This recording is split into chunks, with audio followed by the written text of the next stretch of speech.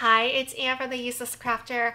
I'm going to show you how to press a sublimation print today. So we are going to a fun concert for Kidz Bop. So I'm making shirts for my daughter and her friend. One of the things that I like about having the option of sublimation is that I'm not limited to the colors that I have on hand. So with HTV, you actually have to have those colors, right? And if you can see Kidz Bop here, and you'll see it better once we once we do it. Let me grab something. Okay. So what's nice is we can have that blend, and we can also have not just a blend of colors, but the change in almost like an ombre effect, I guess, right? Like the colors get darker, lighter, it blends in. It'd be really hard to duplicate that with HTV unless you had a single sheet that had that blend.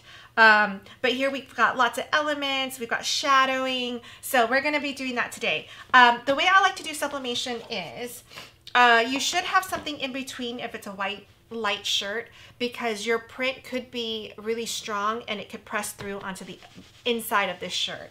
So I'm gonna actually stick this in there because I know this is bigger than my actual print. So you know what, before we do that though, because it's sublimation, you do want to get your lint roller, because if there was a piece of lint, what would happen is the lint would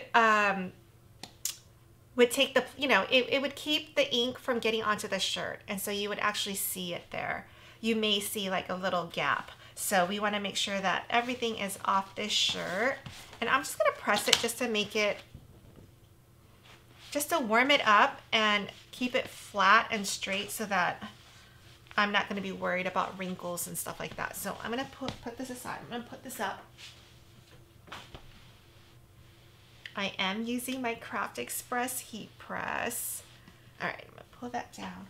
Ooh, it's hot. Okay, now I'm going to stick this inside, knowing that this is bigger. I'm going to have my headband here. I forgot to wear it. Knowing that my mat is bigger than my actual image. So I'm going to stick it right in the middle. Let's make sure that this is all good.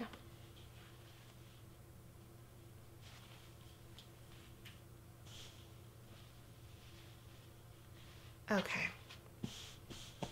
Then I'm going to take my actual drawing, and you can kind of see, I'm going to trim this just so that it's easier for us to line up. Like, I'm not going to be worried about these pieces out here, right? So I'm just going to make this smaller so it's easier for us to deal with.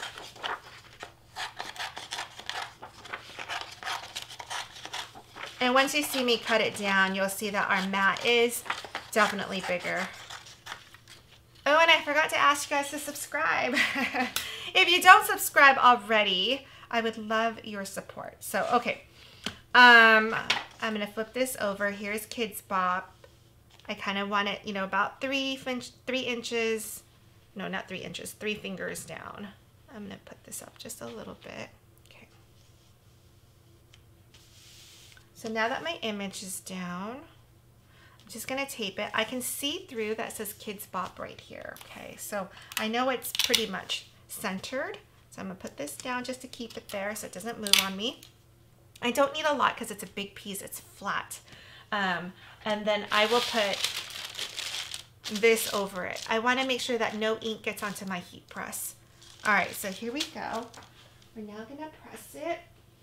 And I'm doing about 390 degrees. And I'm going to do it for 60 seconds.